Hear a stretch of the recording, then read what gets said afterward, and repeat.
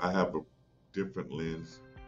Growing up in Chicago, seeing people in Chicago become disenfranchised, dealing with social determinants of health and health disparities, and experiencing poverty as I have.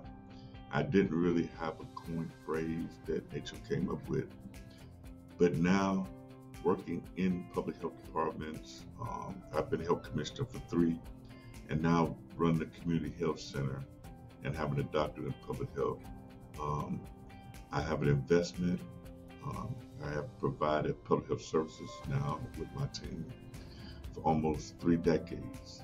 So, and I probably would do this even if I wasn't within an operation. I would do a nonprofit just to help uplift people and change their lives and reshape our communities.